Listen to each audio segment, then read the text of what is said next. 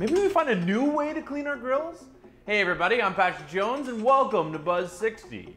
Your barbecue could kill you. I'm not talking about propane explosions or getting burned. There's a hidden danger in one of the most common barbecue tools we use, the brush.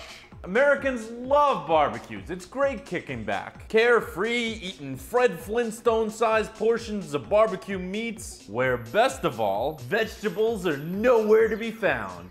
But it seems there's something we actually have to be careful about. You know those metal brushes you use to clean the barbecue? Well, while you scrape those across the grill, pieces break off, and those pieces sometimes have a way of getting into your food, which can then get caught in your throat, stomach, or intestines. Ouch.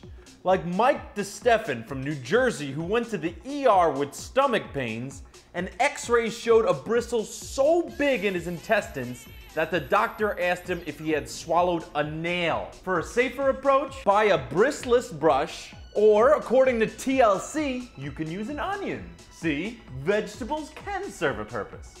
Buzz 60, now you know, pass it on.